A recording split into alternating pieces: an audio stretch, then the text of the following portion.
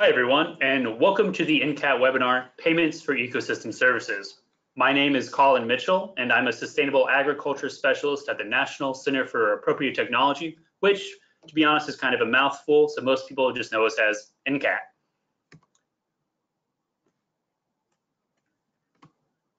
Oh, sorry about that, everybody.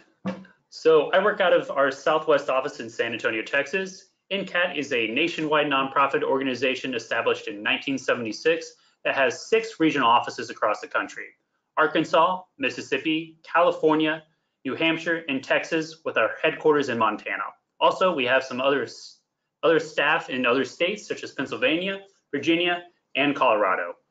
We work on issues pertaining to sustainable agriculture, sustainable energy, and sustainable communities. So a little about me. Again, my name is Colin Mitchell. I earned a Bachelor of Arts in Government with a specialization in Geography and the Environment at the University of Texas at Austin, completed a 10-month project management internship at the Permaculture Research Institute of Australia, and have managed sustainable agriculture projects in Central Texas and the Western United States, focusing on permaculture design, intensive livestock grazing, agroforestry, perennial polyculture food systems, organic row crops, and using landscape earthworks to increase water availability. Now I work for NCAT on many of the same topics, but focusing on farmer and rancher education, providing technical assistance to farmer and ranchers, and developing sustainable and regenerative agriculture solutions. My expertise is now expanded to economic tools for funding sustainable agriculture operations, including today's topic. So I want to give a thank you to NCAT, ATRA, and our IT staff at NCAT for making this all possible. Also, I want to give a special thank you to Southern Sustainable Agriculture and Research, also known as Southern SARE, and Dr. Barbara Bellows of Tarleton State and the Texas Institute of Applied Environmental Research. This presentation is part of a Southern SARE grant project focused on carbon sequestration, soil health, and payments for ecosystem services that I and others at NCAT have been working with Dr. Bellows on. This webinar is part 1 of a 3-part webinar series. The second part will be at 11:45 a.m. Central Standard Time, so that's Texas time, on Thursday, August 6th. It will cover carbon markets and stacked payment programs, and we will have 2 guest presenters in Debbie Reed, the Executive Director of the Ecosystem Service Market Consortium, and Jim Blackburn of Rice University's Baker Institute. If you're signed up for the newsletter, you will be receiving a registration link for that webinar. You will also receive a follow-up email tomorrow with links to this recorded webinar, and that email will provide you with a link to the August 6th webinar. So this webinar is being recorded and will be available on NCAT's ATRA webpage and on our YouTube channel. ATRA, our Sustainable Agriculture Program, is funded through a cooperative agreement with the USDA Rural Business Cooperative Service, and we are grateful for their support as well. So ATRA offers a wide range of services to sustainable ag producers, including publications, toll-free helplines, and webinars. You can check it out for yourself after the webinar on the ATRA website, www.atra.ncat.org. If you have technical questions, don't ever hesitate to call us at 1-800-346-9140 or shoot us an email at askanag@ncat.org, and you can see those at the bottom of the screen. So there are a couple of other things I'd like to point out before we get started. First, you'll see a question field on the screen where you can write questions during the webinar. We will be collecting the questions and we will answer a number of them towards the end of the webinar. Do not be shy about asking questions. If you ask a question and it is not answered during the webinar, we will answer it and all the questions we get via email in the days to come. In fact, if you think of questions after the webinar or about any sustainable agriculture question, look for the Ask an Ag expert contact information on the ATRA website or take down that number and email at the bottom of your screen. Also, at the end of the webinar, you'll receive a short survey. Please take a few minutes to answer the survey. It helps us make future webinars as effective and helpful as we can. So let's start with the basics. Ecosystem services are ecological characteristics, functions, or processes that directly or indirectly contribute to human well-being. Ecosystem services are the benefits society derives from functioning ecosystems. And all of society relies on these ecosystem processes operating the way they're supposed to. And this is true of sustainable agriculture production. Sustainable agriculture relies on vital ecological interactions. Ecosystem services can be broken down into 4 different main categories: provisioning, regulating, cultural, and supporting services. Provisioning services are material or energy outputs from ecosystems that include food, raw materials, and more. So y'all farmer and ranchers, y'all are already doing that. Regulating services are services that come from the regulation of ecosystem processes and include water purification, air quality, pollination, and more. Cultural services are non-material things that benefit society, such as recreation, cultural identity, and aesthetic value. Supporting services come from having living spaces for plants and animals and the maintenance of biodiversity, which are the foundation of all ecosystems and their services. Supporting services include water and nutrient cycling, soil formation, photosynthesis, and more. So this slide shows examples of the several types of ecosystem services, and when you read through them, it is apparent these different services directly or indirectly contribute to our personal and community well-being. This very much holds true for sustainable agriculture. It will be difficult to grow row crops or raise livestock on pasture without the properly functioning processes of carbon sequestration, water pollution control, the water cycle, pollination, nutrient cycling, and soil fertility, or pest and disease management. Those things are all integral to a healthy, functioning, sustainable agriculture system. So agriculture is often known as a major polluter and destroyer of ecosystem services. However, with sustainable or regenerative management practices, agriculture can improve carbon sequestration, water quality, soil water holding capacity, water infiltration, air quality, and wildlife habitat, all while producing food and timber compared to the many of the industrialized agriculture practices we see.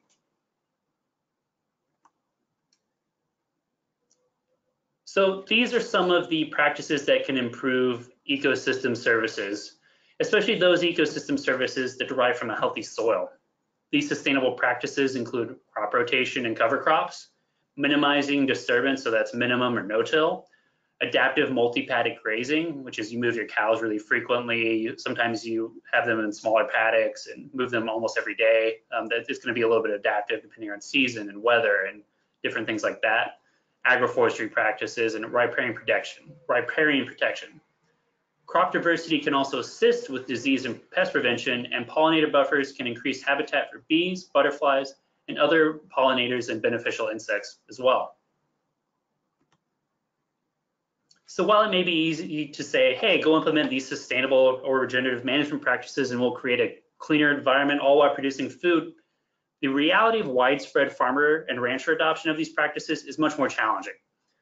The startup costs for new sustainable farmers and the cost of transitioning can be burdensome. Often these practices require new equipment.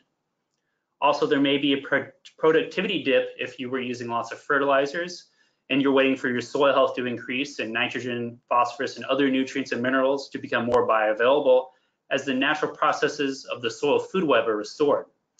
This dip in production would lead to less income.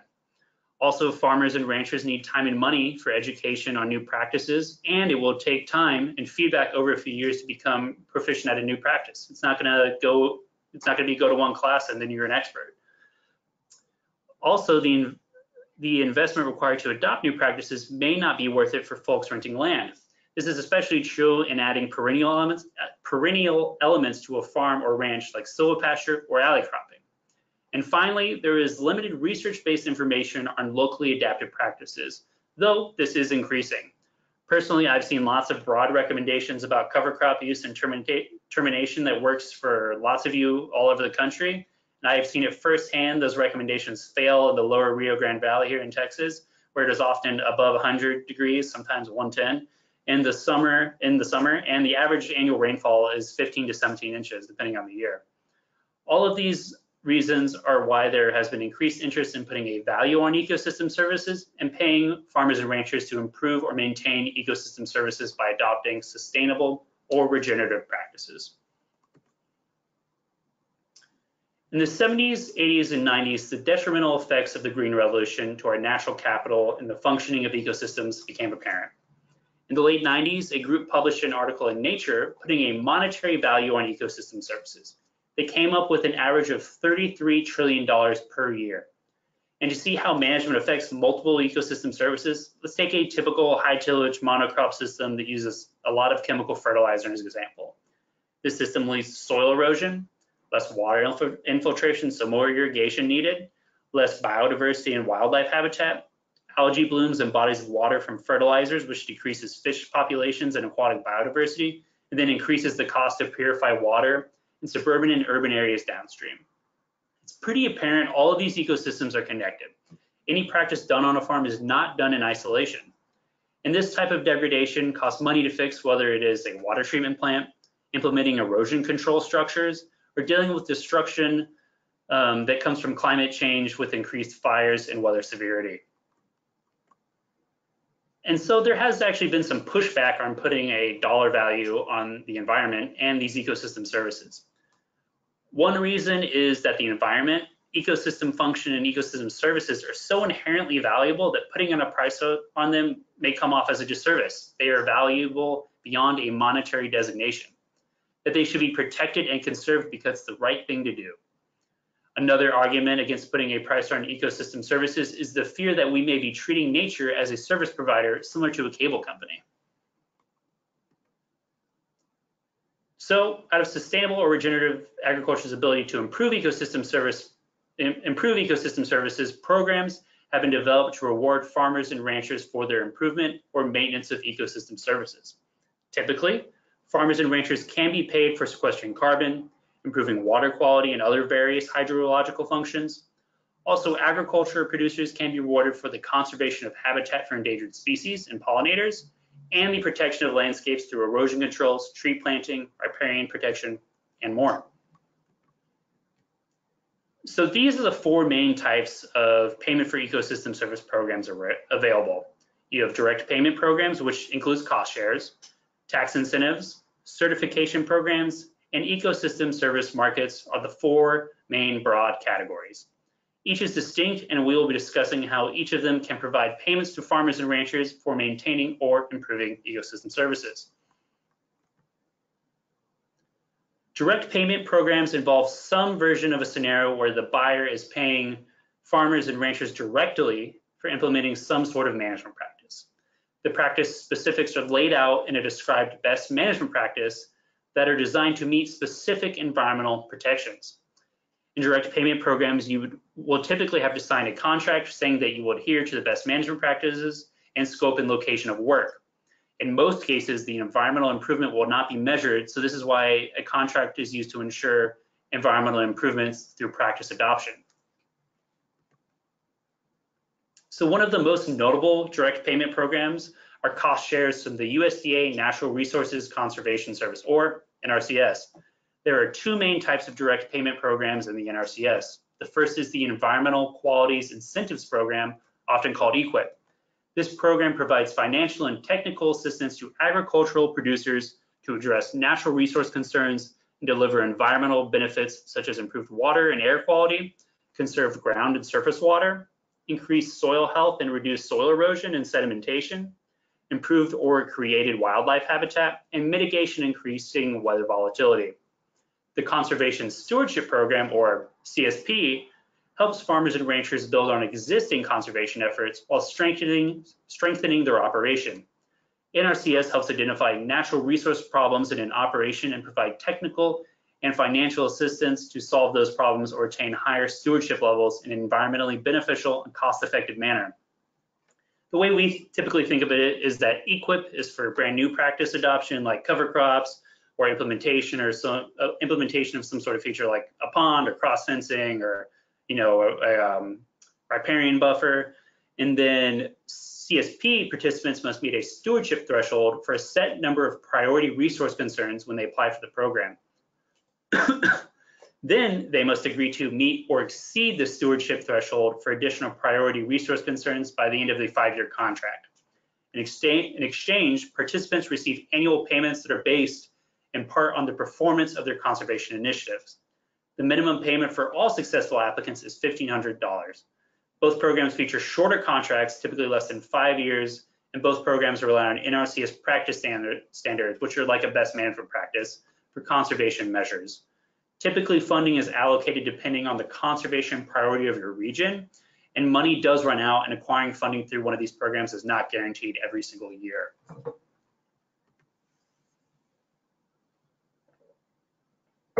Another type of direct payment program that is regional is the New York City Watershed Agricultural Program. New York City obtains 90% of its drinking water from reservoirs in the Catskill, Delaware watershed, located more than 100 miles from the city. The remainder of the water comes from the Croton watershed, located just north of the metropolitan area.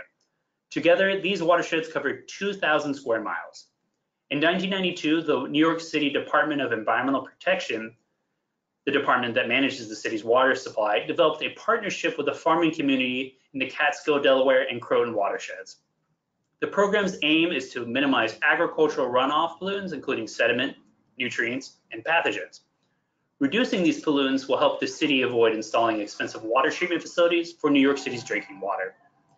Runoff pollutants are reduced by farmers working with the Watershed Agricultural Program, facilitated by the nonprofit Watershed Agricultural Council, through creation and implementation of voluntary pollution reduction plans called whole farm plans. Each whole farm plan is developed by an interdisciplinary team of professionals, including the farmer, which is really important, based on a comprehensive environmental review of the farm's current and potential pollution problem. The plans recommend NRCS develop best management practices specific to each farm's environment and operation that address current and future sources of pollution. To pay for implementation of these best management practices, the New York City Department of Environmental Protection provides the farmers with technical and financial assistance. In the Catskill, Delaware watershed, 100% of the cost to create and implement the plan is covered, while in the Croton watershed, farmers usually contribute half of the cost to create and implement the farm plans. In some cases, the NRCS covers some of these costs as part of the EQIP program we just mentioned. And as of 2019, 90% of the farms on these watersheds are participating in the program, with approximately 400 whole farm plans and more than 5,000 best management practices implemented on large and small scale commercial farms. In addition to these direct payments, the Watershed Agriculture Council has bought forest and farmland easements, which we will discuss here in a minute, on more than 25,000 acres to conserve and monitor working lands for the future. So how do these direct payment programs benefit farmers and ranchers if they are short-term contracts and only paying for all or part of practice implementation? Well, for one, they can provide relief from regulations. So they have this scenario instead of a farmer or rancher who may have to pay a tax on herbicides, pesticides, and fertilizer and soil running off the farm and into a waterway. The farmer can have part or all of some of the conservation practices paid that will mitigate these pollutants and let their farmer or rancher avoid paying a regulation tax. These direct payment programs can also provide soil protection, which will lead to longer-term production gains through the increase of nutrient cycling, water holding capacity, water infiltration rates, and more. Also, there are socio-environmental benefits such as the increased wildlife habitat and overall water quality of a stream that comes from a practice like a riparian buffer. While most of the contract will go to practice adoption, you can see long-term economic gains from the strengthening of on-farm ecosystem services that lead to increased yields, less reliance on fertilizers, pesticides, and herbicides, and a system that is more resilient to extreme weather patterns like flood and drought. So next are tax incentives, which we're just going to cover briefly. And these are typically in the form of conservation easements, which provide landowners with a tax break for blocking off either part or all of their property to be conserved. Typically, the landowner is audited by the IRS, and there is an intermediate group to verify the conservation agreement is being upheld. Some easements allow for the landowner to continue to farm or ranch. Others do not and will not allow you to continue to farm or ranch. And there are different easement types for different types of protections, whether it's water quality or protecting from fragmentation of farmland. And these property tax savings are not always guaranteed. So that's something to be wary of. A great example of an organization that holds working land easements here in Texas is the Texas Agricultural Land Trust. And also sometimes you receive a tax incentive for just being a farmer rancher like you do in here in Texas. We call it the ag exemption is what it's known as, just common speak here. So the third type of ecosystem service payment program is certification programs. Certification programs allow the farmer or rancher to be able to sell their product for a higher price point, and you get to slap a label on their product as their form of ecosystem service payment. Examples of this are USDA Organic or the Regenerative Organic label. Often these programs cost money to be certified, but in some cases you can receive a cost share reimbursement. Another example is the new certification from the Audubon Society for beef raised on Audubon certified bird-friendly land. Audubon helps the rancher develop bird-friendly grazing protocols, provide technical assistance to the rancher, develop market opportunities, and more. The rancher has to develop habitat management plans with an Audubon range ecologist, meet annual habitat requirements and standards, and then the rancher is able to sell their product with the Audubon label on it and participate in the marketing program.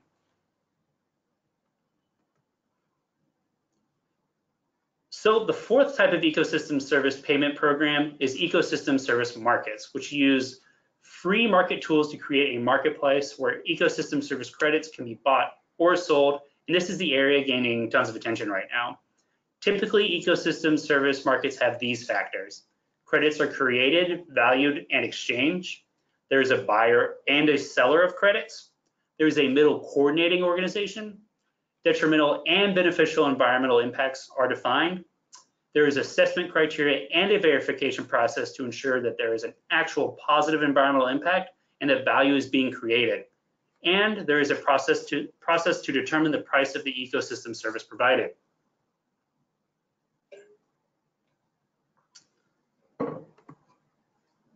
And we have four main types of markets: carbon, water quality, wetland conservation bundling, which I'm kind of just grouping into one for now, and comprehensive programs.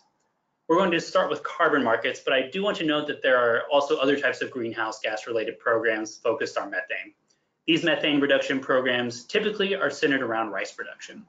Also, it is worth noting that you may have heard of one of the failed carbon markets, and that's the Chicago Climate Exchange that lasted from 2003 to 2011. It collapsed because the price of carbon dropped to a nickel because there were too many sellers and not enough buyers. So with the climate crisis at hand, carbon markets have been receiving lots of attention as a possible method to mitigate global warming through the sequestration of carbon through agricultural methods. There are different types of buyers when it comes to all ecosystem service markets, and it's an important distinction. Cap and trade is one type of market, which for carbon markets means the government creates a limit on the amount of carbon an entity can pollute and requires them either to pay tax to the government to offset their excess emission, and then credits are sold by the government, or credits are sold through an intermediary. Another option is for the polluter to buy carbon credits on their own through a market of their choosing that matches the value of the emissions over the cap. Often these are referred to as offsets. These entities are paying to offset their pollution over the cap. Currently, carbon is being priced through cap and trade by California and in the Regional Greenhouse Gas Initiative, which is a group of states in the Northeast. In June, the Regional Greenhouse Gas Initiative sold 16.3 million metric tons of carbon at $5.75 a metric ton. And earlier this year, California teamed up with Quebec and sold 8.6 million metric tons at $17.87 per metric ton. So the other type of buyer is a voluntary buyer of carbon credits. This is a company or government choosing to cap themselves and meet sustainability goals they have set for themselves. Companies setting internal goals for emissions reduction is increasingly common, though many prove to be toothless. Offset markets have come under scrutiny because the pollution is still happening, and instead of reducing both agricultural and industrial carbon emissions, we are just reducing agricultural. This holds true for all ecosystem service markets with offsets like water quality trading. So agriculture can contribute to the reduction of greenhouse gases and contribute to climate change mitigation in a few ways. Carbon sequestration in trees and soil are the main avenues to agriculture's role in climate mitigation though as mentioned earlier, methane reduction in rice fields and methane reduction in cattle by feeding them odd things like lemongrass or orange peel also have been receiving attention. So there are many issues with carbon markets for agricultural producers. One of them is known as permanence, or the requirement that all carbon sequestered, whether in trees or soils, be permanent. This is reflected in many of the contracts that are created with landowners participating in these markets. Almost all of these contracts are over 10 years, some of them reaching 50 years and over. Permanence creates problems for those leasing properties and those that may not pass down their land. Also, permanence is an issue because of occurrences of fires and floods that may destroy carbon stocks in soils and trees, which will increase with global warming. Another issue in carbon markets is additionality, meaning that carbon must be new, and farmers and ranchers that have already been sequestering carbon by building soil and planting trees won't be eligible for payments. In some cases, additionality prevents landowners from receiving ecosystem service payments from other sources, like an easement or an NRCS program. Also, there are issues around the uncertainty of measurements. Depending on what time of year you take soil samples, the bulk density and the organic matter, which are two major measurement standards, may be different. There's also an issue with testing depth. Are soil samples being taken at 6 inches, 12 inches, or is a soil sample being taken to a few feet? Often, carbon is sequestered in deeper soil profiles. Increasingly, remote sensing and models are being used to generate values of carbon sequestration on farms. Models such as Comet Farm from NRCS would only provide estimates that likely won't be accurate enough for a carbon market. Remote sensing uses biometrics taken from satellites that are often ground truth with soil samples and other measurements. Remote sensing has issues of modeling errors and can rely on extrapolating assumptions from a smaller area to larger swaths of land to calculate whole farm carbon sequestration that could lead to inaccuracies. And geography is also an issue on farm and nationally. A slope will have a different carbon sequestration potential than a flat in a valley. And even different pastures will have different levels of sequestered carbon. And how can we compare the carbon sequestration potential between us here in Texas, where in the summertime, materials from cover crops and other plant material used to feed soil microbes that create sequestered carbon burns off rapidly compared to those of you in the Northeast who have more moderate climates and regular and more rainfall?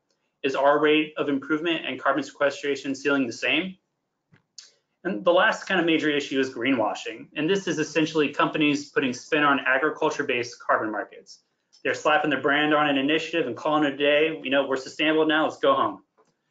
Carbon sequestration in soils is incredibly nuanced and could take lots of time to develop carbon stocks depending on several factors. Are companies footing the bill and claiming sustainability actually paying for farmer and rancher education and practice adoption to sequester carbon? And are these agricultural methods to sequester carbon actually a primary tool in mitigating climate change, or are they a smaller, more specialized tool, and our primary goal of carbon emission reductions should remain with the fossil fuel sector? So next is water quality markets. And they perform in a similar fashion to carbon markets. There are cap and trade markets and voluntary ones. With the capped market, this authority typically comes from the Clean Water Act and puts a limit on temperature, sediment, or pollutants like nitrogen and phosphate in larger bodies of water like rivers and lakes, and ultimately like bays and gulfs and things like that. This pollution cap is often referred to as total maximum daily load, or TMDL. TMDL comes in two forms: point source pollution, which could be from a pipe, ditch, or other direct source, and non-point source pollution, which would include farmers because it comes from across the landscape. So think of manure or fertilizer running off your farm or ranch. And they both can be capped, but typically point source polluters are buying credits from non-point source polluters for reductions. Point source polluters could be a large corporation or even a port authority.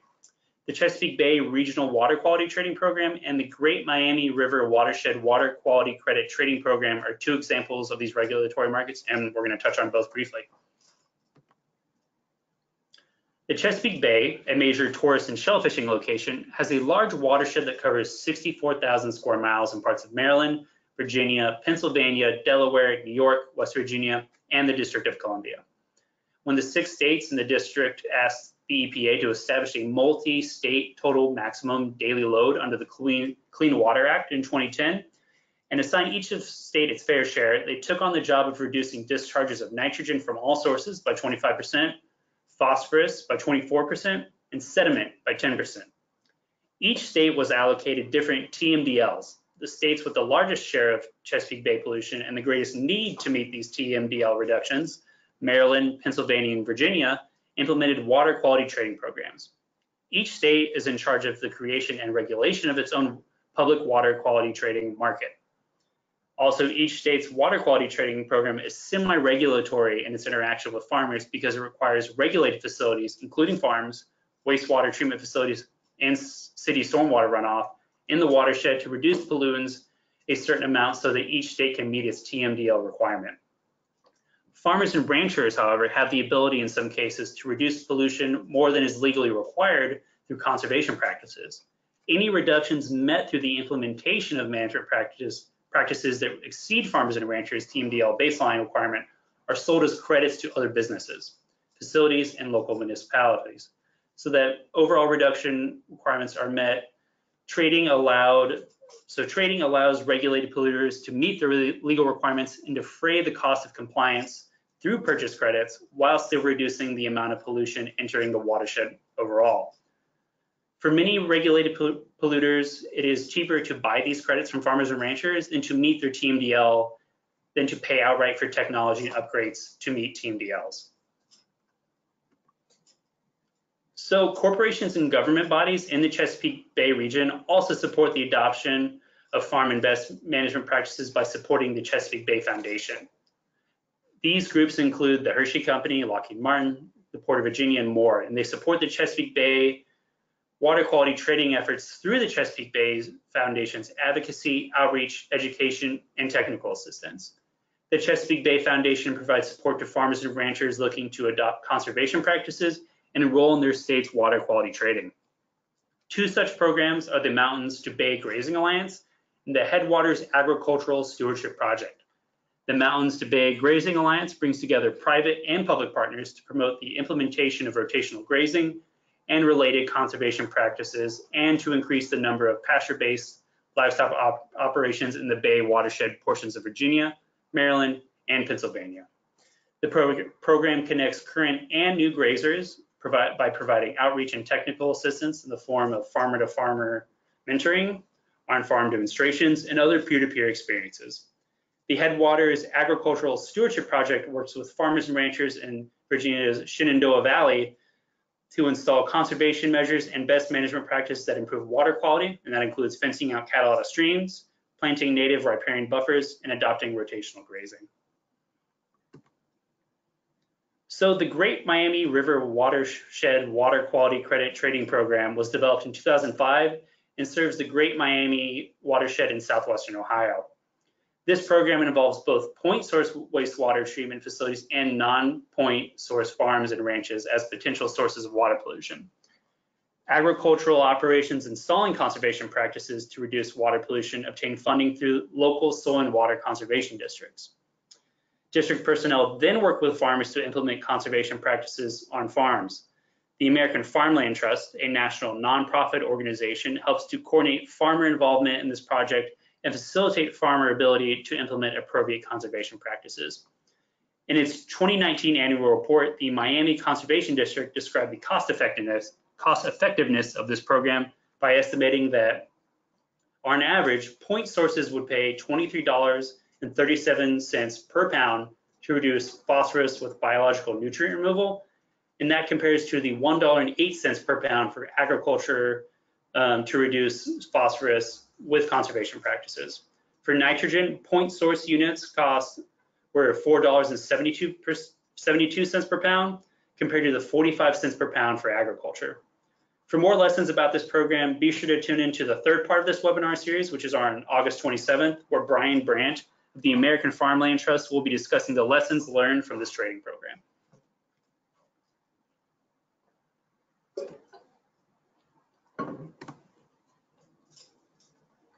So conservation and wetland mitigation banking are another type of market where you can have voluntary programs or regulated programs.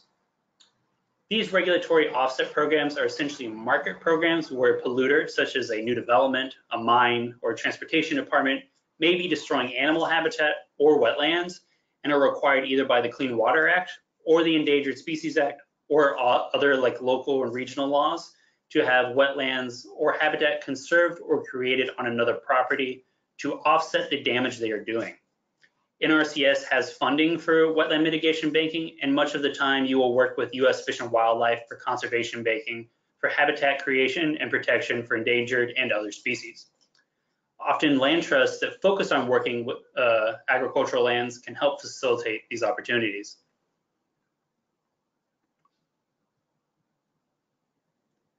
And the final type of markets are comprehensive markets. These comprehensive markets focused on stacking and bundling credits, which allow credit sellers to receive payment from multiple ecosystem services at once. So a farmer or rancher could potentially receive payment for water quality, habitat protection, and carbon credits all at the same time. And this would be a more holistic approach and a more accurate representation of what sustainable or regenerative agriculture practices can achieve. And it could open the door for more small farm and ranch participation. So there are two main ecosystem service markets emerging and receiving lots of attention. The Ecosystem Service Market Consortium, or ESMC, is a new group with folks like McDonald's, General Mills, Cargill, Bayer, American Farm Bureau, National Fish and Wildlife, and tons of other companies and organizations involved. They've been working with the Noble Research Institute and have pilots in northern Texas, southern Oklahoma, and Kansas for rangeland and row crops, and are seeking to expand. The goal of the ESMC is to start with a carbon market, with aims to expand to include opportunities for water quality trading and wetland and conservation banking, and they want to be a nationwide program. This would make the ESMC a program that would allow stacked payments from multiple sources, like we just mentioned. From my conversations with folks at the Noble Research Institute, the ESMC will be looking to mitigate the additionality issue by providing 3 years of back pay on sequestered carbon by using models. So if you've already been doing, sustainable ag practices and building up your soil, you'd be able to get 3 years of back pay versus a lot of programs where you get nothing. The ESMC should start to launch in the next year.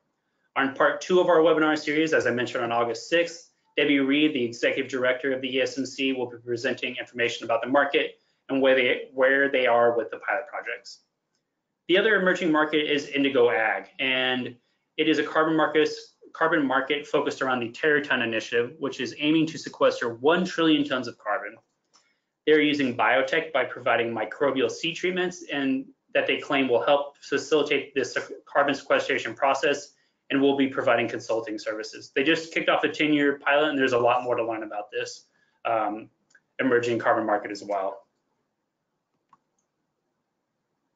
So emerging markets have marketing objectives that they hope will help them avoid the fate of the Chicago Climate Exchange and solve issues I mentioned before. These markets hope to allow farmers to be paid for environmental practices implemented prior to market involvement, reducing the negative effects of additionality, just like I mentioned ESMC is trying to do. Also, some markets or those influencing emerging markets are arguing for farmers and ranchers to be able to receive payments from multiple sources. Ideally, you would be able to get a direct payment from NRCS's EQIP program, be organic certified, have a conservation easement, and receive payments for water quality credits and carbon credits from different sources if you're not enrolled in a comprehensive market. And there are indicators that the best way for these markets to succeed is to include payments for multiple ecosystem services. It's that stacked bundle approach, as this is the reality of sustainable and regenerative farming. You get multiple benefits from things like improving soil health or installing a riparian buffer. Researchers are developing ways to reduce the costs of verifying and assessing environmental improvements through technology improvements and methods like soil testing, water quality testing, and remote sensing. So it's not so expensive for you to participate in these programs, and you get more bang for your buck. This would make these markets more viable and less likely to collapse. Lastly, there's an indication that some markets could allow for aggregation. This would allow a group of farmers, say in a co-op or a watershed alliance, to combine the credits they generate and distribute the payment for those credits bought across members. This would produce more value than a loan and could increase small farmer and rancher participation. So finally, before jumping into one of these ecosystem service market programs, it's important to ask yourself some questions to determine, is this right for you? Is this worth your time? Is this worth your effort? And we came up with a set of farmer recommendations that should be considered before enrolling. Is the program stable? We want farmers to avoid being enrolled in another potential Chicago Climate Exchange.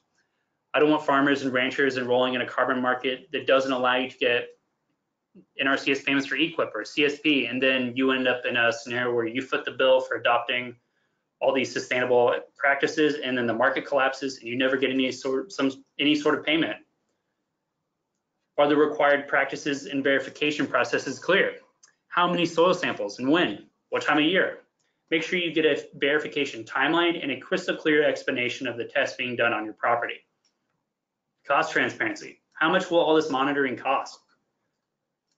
Is the farmer being paid for practice implementation or an environmental improvement that has to be measured? This will tell you if it's a market program, a direct payment program, or because in some cases you may be paid way more for a direct payment program. So it's important to figure out this difference. Are you, the farmer, getting a return on your investment? There may be no point in going through the hassle of the program if you're receiving enough just for a cup of coffee. And this was the case with some methane offset credits Microsoft bought from rice farmers in Arkansas as a pilot. How long until a farmer sees a return? Are you going to see improvements? Like, as a farmer, you will see improvements to yields or stocking density after a few years, but it could take years to receive a payment from an ecosystem service market, leaving a farmer or rancher responsible for the cost of transitioning to sustainable practices.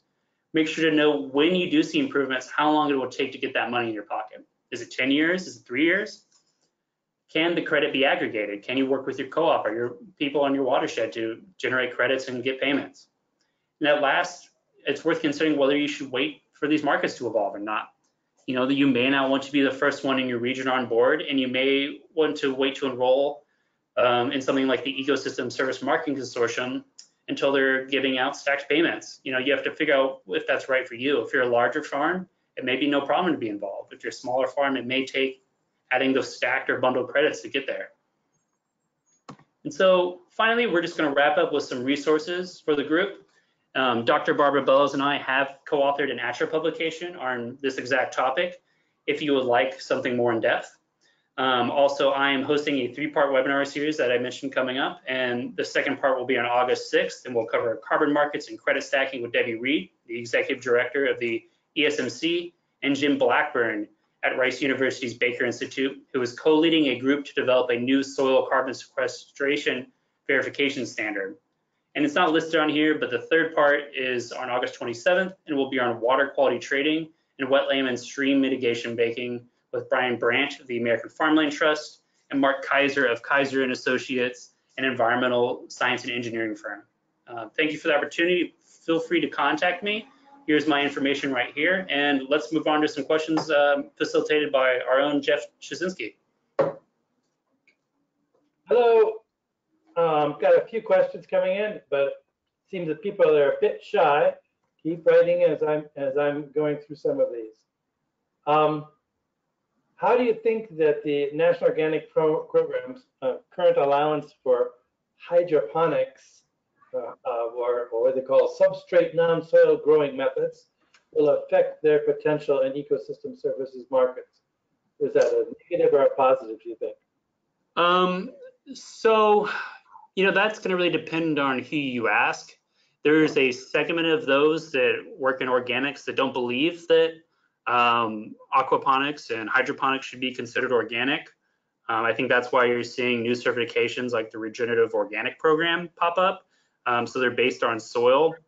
You know, I would like to see a kind of life cycle assessment of a hydroponics or an aquaponics farm, because, you know, I'm aware of the claims that you're going to be saving lots of water, which is huge, you know, especially like dry regions here in Texas. And I think hydroponics and aquaponics can serve really good uses in areas that are food deserts or in urban areas. But I think, you know, I've seen a lot of systems and actually worked in systems that use a lot of styrofoam. You know, what's the environmental degradation cost of that?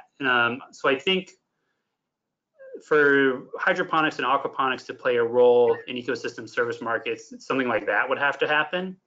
And that's kind of my opinion. And, you know, I think there's also other factors such as how much, you know, a lot of times you have to put in implements like phosphorus and nitrogen into the system. What is the cost of mining those versus a really healthy soil that has really good functioning nutrient cycling? I think those are all questions that need to be asked. But I'm not sure how it's going to impact them, but I think that's kind of the first step. Thanks. In terms of the ESMC and Indigo, how are they dealing? You notice that they dealt with additionality, but how are they dealing with the issue of permanence? So I'm not really aware of Indigo yet. There hasn't been a ton that has come out on them. I know the ESMC, from my conversations, I believe are going to be operating on 10-year contracts. So there's always an option to renew after 10 years.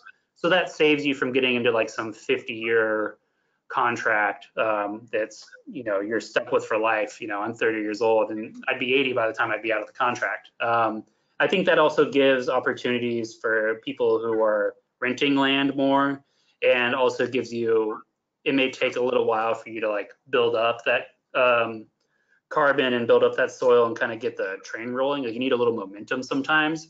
So I think that 10-year number is actually pretty good. And then you have an option to, after 10 years, to get back into the program. I guess the issue hearing is that it's not that, I mean, at 10 years, what happens if I switch a bunch of practices, my soil carbon increases, the 10 years is up, I decide I don't like this anymore, I'm going to plow it all up, and all of that's long. So the permanence is really an issue of how do we make sure it is in fact permanently stored carbon, since it was paid for. Definitely, yeah, and I think, I'm not sure how they're going to actually operate that, but that is something that's worth bringing up to Debbie when she hosts that, because as far as, to your point, Jeff, there is nothing, if you have a 10-year contract, I think you're free to do whatever you want with your land after that 10 years. So yeah, you could move to plow it up or sell it off to make a subdivision. So that is a really valid point. Someone also mentioned that I guess an emerging ecosystem market is Nori. Do you know anything about Nori, and why wasn't it in the presentation? Maybe it's somebody from Nori. So I have heard of Nori. Let's see. I'm trying to remember what actually Nori is.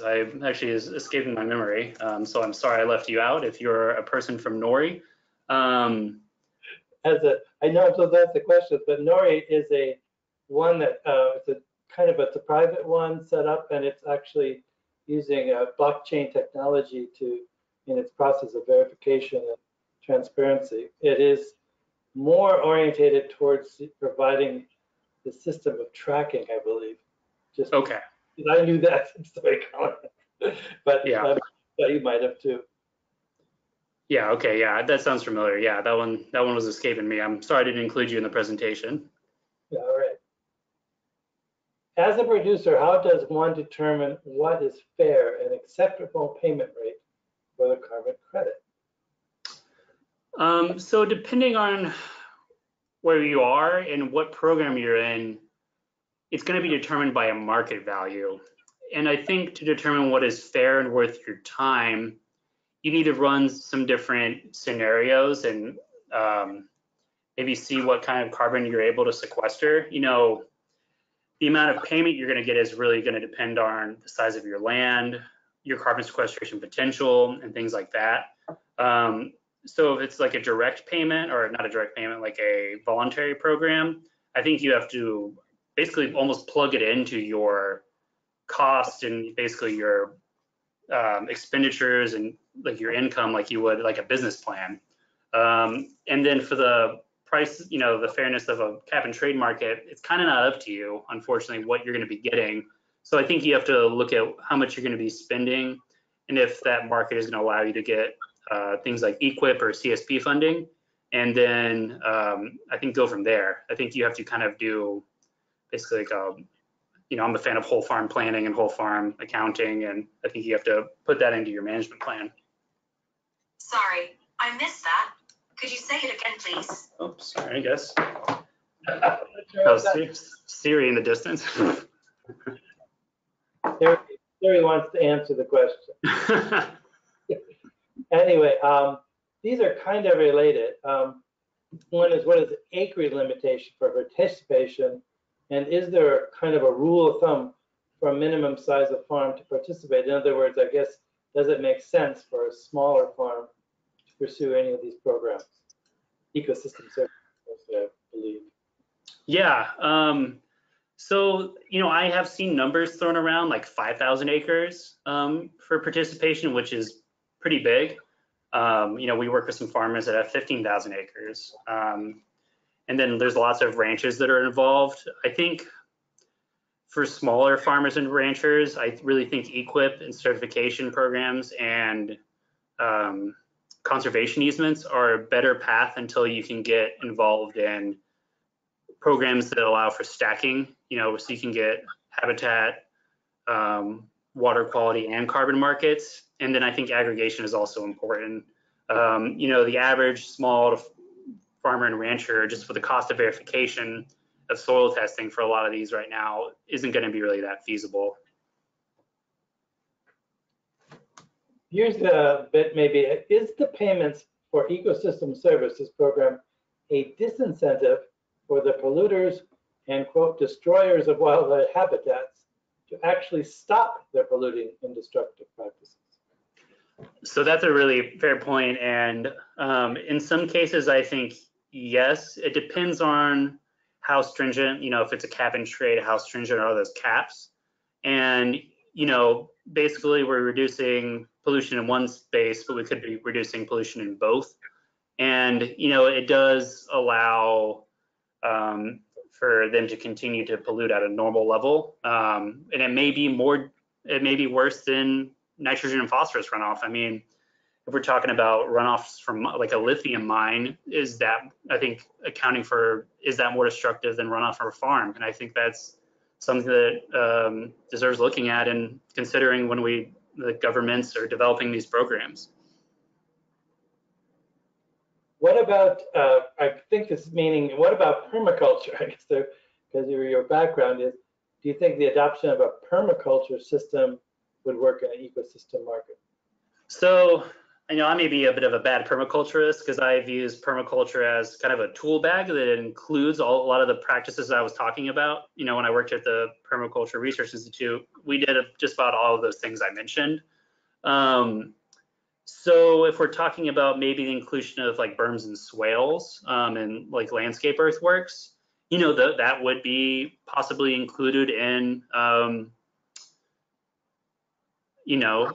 payment for ecosystem service program, especially when we're talking about water quality or maybe carbon sequestration, because a lot of times you plant trees on those berms and swales. And there are NRCS standards, which you have to kind of tinker with and massage, but that allow for the implementation of berms and swales.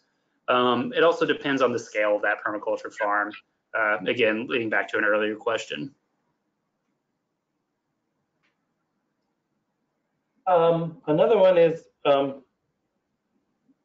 the idea of why the Chicago Climate Exchange.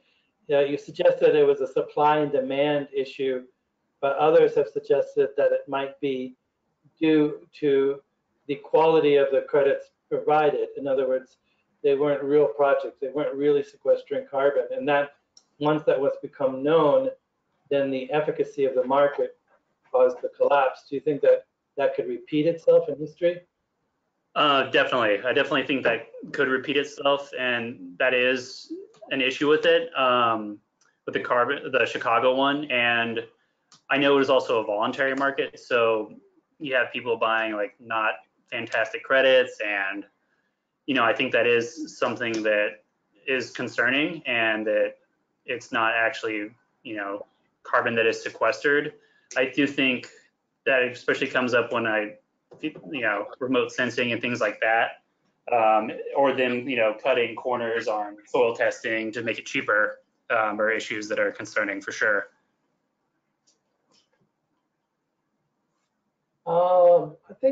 I think we could wrap it up unless there's some. I haven't seen any new ones right now. Well, here's one of my favorite topics. Are there payments for biochar applications to soil?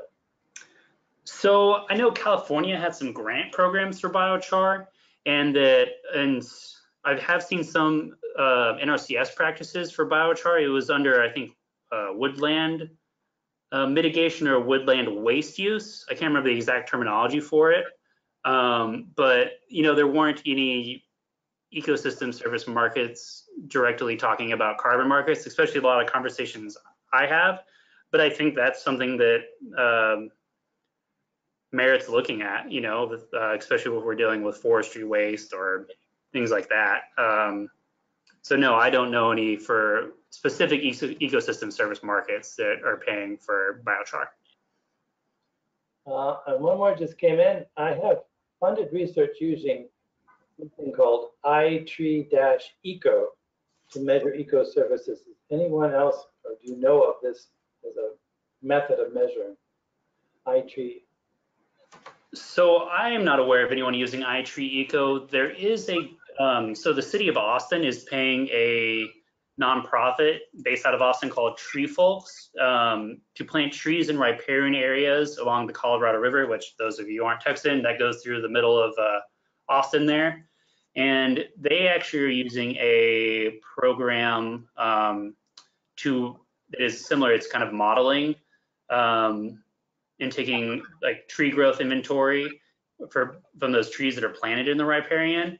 And that is also part of the floodplain mitigation because city of Austin and Central Texas has insane flash floods. I've lived through like 2 millennium floods, 2,000-year floods. And I know that is partially produced through city forest credits, which is out of, I believe, Seattle. And I think that's maybe a proprietary software they use. I can't remember the name of the actual software they're using, but using satellite imagery, they can model like the crown growth, and then based off the type of tree, make estimates also about the trunk growth, and then make a measurement for carbon sequestered. So it is a bit of a model that is being used. I guess that wraps it up, Colin. All right, well, thank you all so much, and feel free to contact me if y'all need anything else, and look out for part 2 and part 3. Thanks, everybody. Bye.